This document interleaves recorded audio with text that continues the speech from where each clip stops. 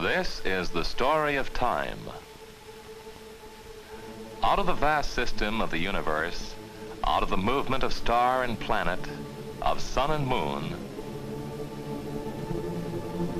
out of mystery and faith and need, before the axe and the arrowhead, the fawn of civilization,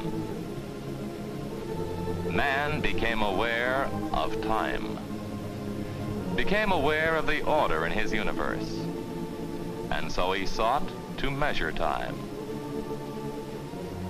By star and sun, by light and shade.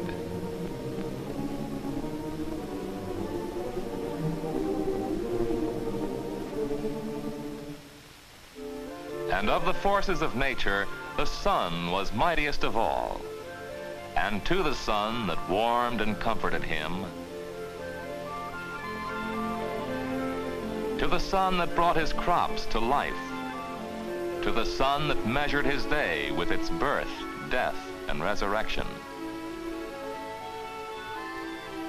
to the wondrous sun, the magic sun, the life-giving sun, man performed magic rites. And out of stargazing and shadow reckoning were born the arts of writing, architecture, numbering, and geometry. First by the height and position of the sun, then by the shadow of a pole falling across a half circle of stones, invisible time was visibly measured. And the Egyptian obelisk measured the hour and progress of time. Out of a pillar of stone and a blanket of sand, the first sundial was made. The obelisk a stylus, the desert its face. And thus time lay in the palm of Egypt, measuring man's day and his labor. Time had become an instrument of man. But the sundial was only half a clock, measured only the sunlit hours. Was conquered by cloud and storm and night. But man's need to measure the passage of time in night as well as day proved greater than his obstacles.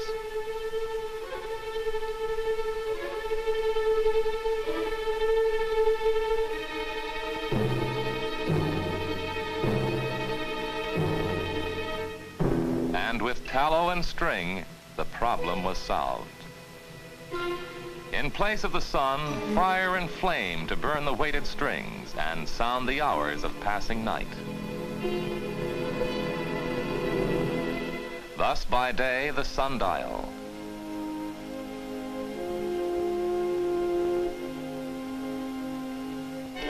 and by night the clock of fire.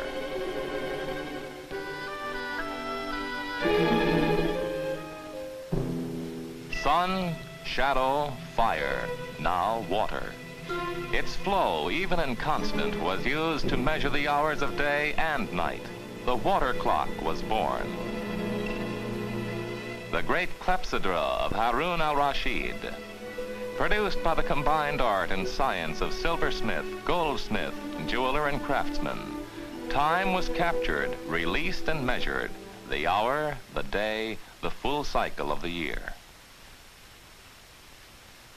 And now the sands of time were used to measure the hour of time, the minute, the second.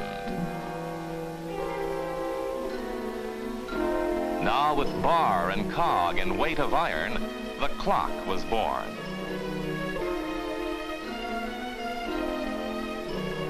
And in the Cathedral of Pisa, Galileo observed a swinging lamp to discover the principle of the pendulum, and then applied it to the measurement of time.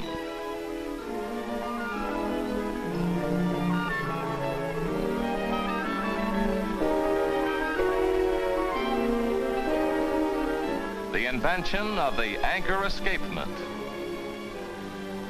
Discovery upon discovery called for greater accuracy in the cutting of watch wheels to catch the swift seconds of time.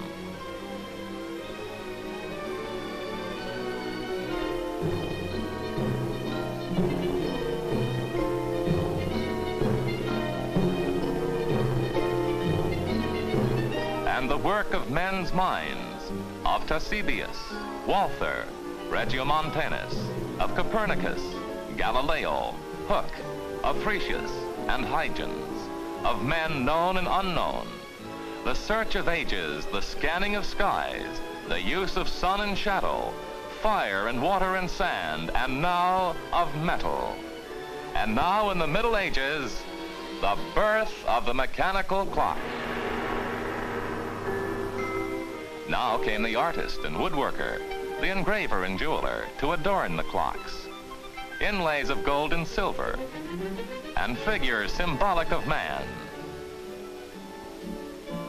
and of time,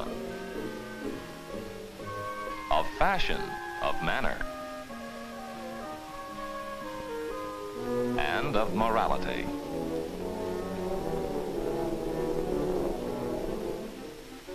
On the hour, every hour, with humor and wit.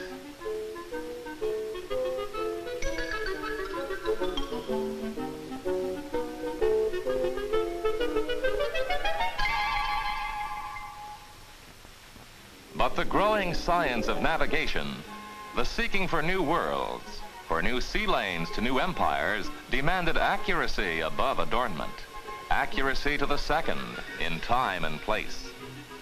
And spring clocks sought to measure time within their coils, and in the year 1714, a problem by the British government to determine a ship's longitude to an accuracy of 1 degree at the end of a 6 weeks voyage. The reward, £20,000. And the Harrison chronometer won. Born of a man's whole life and effort, born of a Yorkshire carpenter, John Harrison. After a test of 5 months, its total error only 54 seconds. Now the dream was a self-winding watch, and Perle the Elder developed one using the pedometer principle. A hammer inside the case jerked to and fro as the wearer walked, thus winding the mainspring. But the watch was not accurate, failed as other pedometer watches were to fail, until in the 20th century, Hans Wilsdorf developed the first watch with a perfectly waterproof case.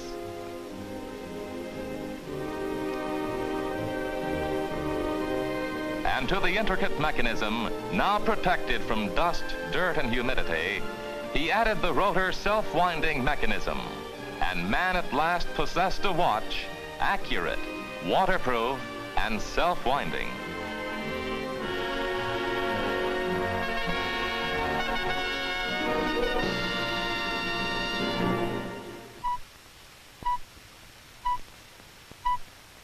And this is the story of time. This is the story of man's progress in time measurement. This is the story of how man learned from the movement of star and planet, of sun and moon, to measure time, and how he captured the ordered harmony of the heavens and confined it within the sensitive strength of the modern watch.